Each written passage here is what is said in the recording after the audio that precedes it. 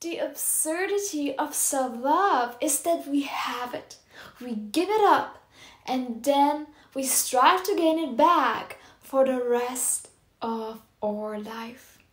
We are born with self-love. We are born with the feeling that we deserve to be loved, deserve to be cared for, deserve all the kindness, deserve all the acceptance, no matter how we behave. We believe that we are amazing.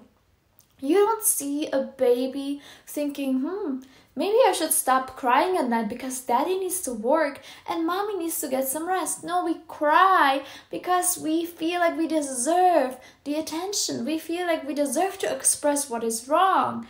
And so we don't even question that there's anything wrong with us crying. We are pooping, we are drooling all the time, we are with our bellies out, and we don't tell ourselves, oh, I'm too fat, I should do some baby exercises. Oh, I'm drooling too much, oh my god, people will think I'm a freak. No, we just automatically do it and we expect to be loved regardless. So what happens? What happens is that life hits us. And eventually, if our parents do not accept us the way that we are, as little children, we will eventually develop certain aspects of our personality to gain their acceptance. That means we might become overly kind, overly nice, because our parents might tell us, oh, if you're bad, if you're acting up, if you are too loud, you're bad. And so we develop this personality trait of being always kind, always the nice one. Or we might become charming. We might become the funny one so that we get the attention, so that we get the acceptance of others, which we don't get otherwise. We might become the attractive one, right? Who is trying to gain attention to being attractive.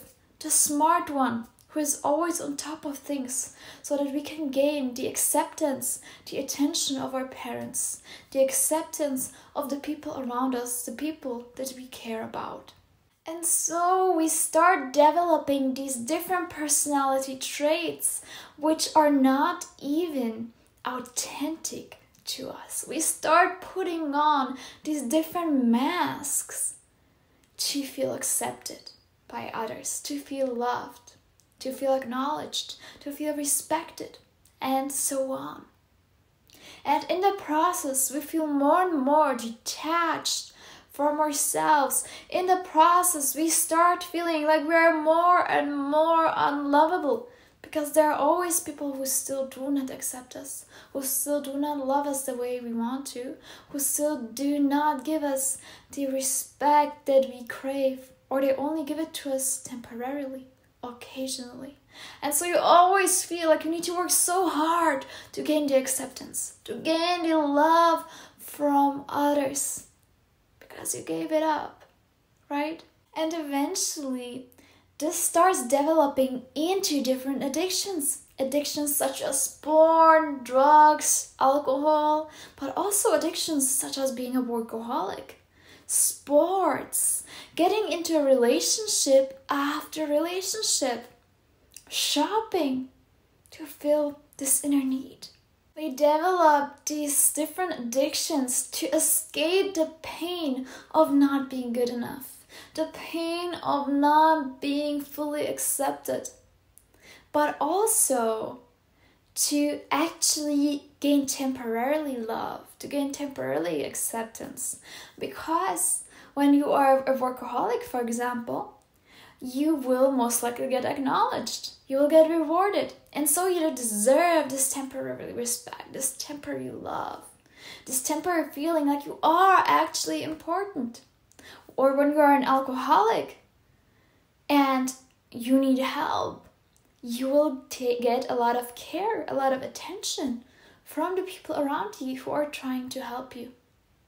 And so it is always filling a need. It is a form of escape, but also kind of a safety net. And so we need to become aware. The key to self-love The key to unshakable self-worth is self-acceptance. And I don't mean just accepting your current situation, but accepting yourself when you take all your masks off. Accepting yourself when you are no longer the kind person. When you are no longer playing the smart one. When you are no longer the one that needs to be taken care of. Accepting yourself the way that you were as a child, with all the good parts and the seemingly bad parts. Only then you can truly find yourself.